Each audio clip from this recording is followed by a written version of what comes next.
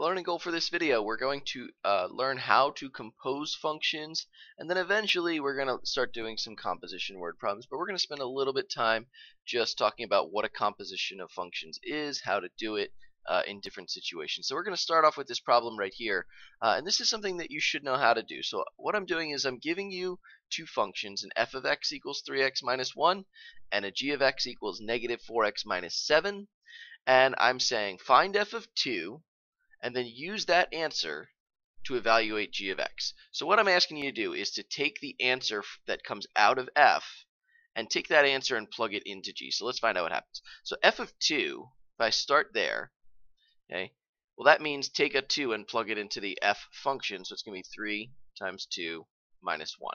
Well, it looks like f of 2 is equal to 6 minus 1. 6 minus 1 is 5. Okay, and then I'm asking you to take that answer, take the 5 that just came out of f, plug that into g. So I'm really actually going to do g of 5. Okay, in this case that is negative 4 times 5 minus 7. Okay, well this says negative 20 minus 7. Negative 20 minus 7 is negative 27. So what I just did was I took the output from one evaluation step and I used it to plug in and evaluate something else. So the output from f became the input of g. And that's what a composition is where we take the output from one function and use it as the input of another function. Okay, so we're going to be kind of combining functions together and asking what happens when I plug what comes out of one into another. Okay, so we have special notation for this that we need to talk about before we actually do some compositions. So the notation is down here. Okay, it basically what this expression right here is saying is we're saying take whatever comes out of g of x, like plug into g of x. The x is going to go whatever I tell you. If I say plug in 5. That's going to go right here. So I'm saying plug that into g, and then whatever comes out of that is going to be this entire space, and that's going to get what plugged into f. So we kind of work our way out of the middle of this expression, and we say, here's the number, evaluate that in g, get the answer to that, evaluate that in f. Okay, so it says take the result of g of x, substitute into f of x. Okay, and the same thing the other way. When I switch the order of g and f, order does matter, because this one I'm actually saying I want to first take whatever number you give me, whatever evaluation we're going to do, and I'm going to plug that into f. Whatever comes out of f, I'm going to take that answer and plug it into g. Right. So again, which one we start with is going to make a difference to our final answer that comes out. Okay, so if you notice, there's this notation over here. This is one of the ways that we can express composition. Right, this kind of looks like this little dot in the middle. Kind of looks like our multiplication symbol, and I have it hiding down here for you. Okay, the dot is not filled in. If it was filled in, that's multiplication. If it's an open circle between f and g, if you notice what I'm saying is f composed with g means take the answer to g, plug it into f, right? So these two things, these two expressions mean the same thing, and they're just different notation to mean that thing. Okay, so I'm going to say they're interchangeable. You're going to see both. And again, right here, I switch the order of g and f. Here I'm saying take the answer to f being evaluated at x, take that answer, plug it into g. So we're kind of working our way backwards. Instead of from the inside out, working our way from the x back to the f, take the answer to that, plug it into the g. So we're going to work our way out of the expression. So let's try some of this out, and it'll make sense as we go. So what we're going to focus on in this particular video is just evaluating when numbers are involved. Okay, so problems that look like this. So in each of these examples, we are going to find a composition. Okay, so I'm giving you at the top two expressions, f of x and g of x. Okay, and then I'm asking you to do a composition. So this first one, what it's saying in words is it's saying take 4, plug it into g, tell me what comes out of that, and then that answer, plug it into f. So this is kind of what happens. So I'll show you that middle plug-in is really f of g of 4. Okay, and f of g of 4, well, I'm going to start off with g of 4, and I'm just going to simplify that. That is f, well, g of 4. Let's see, if I plug in a 4 here, that's 4 squared, which is 16. Okay, so I'm really saying g of 4 is 4 squared.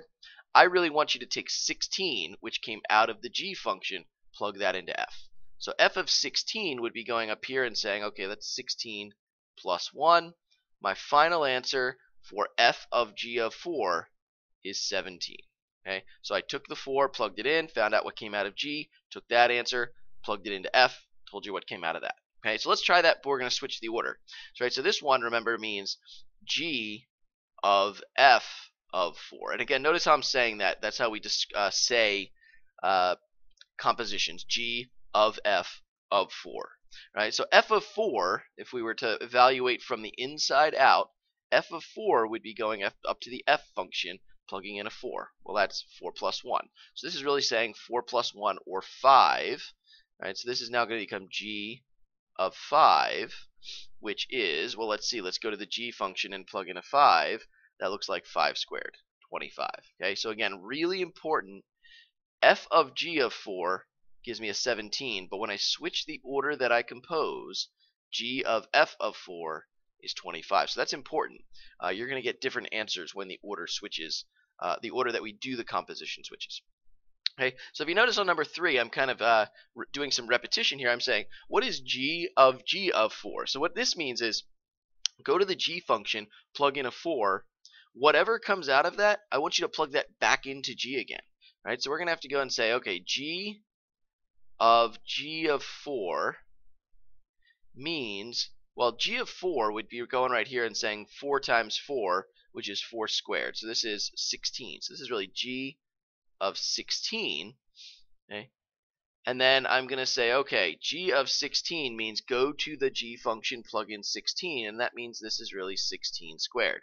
Right, so we can off to the side do 16 times 16, and it looks like it's 6 carry a 3, right? That looks like 256. So 16 squared, 256, right? So I can compose a function with itself by taking the result I get once and just plugging it back into the same equation again. All right, let's do one more. Okay, this is the challenge one.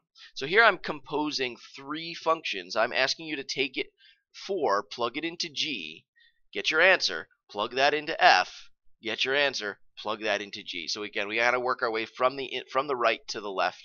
Right? So it looks like in this problem, this is g of f of g of 4. And then I got to close all these parentheses up. So make sure you close 3 parentheses because I opened 3 parentheses.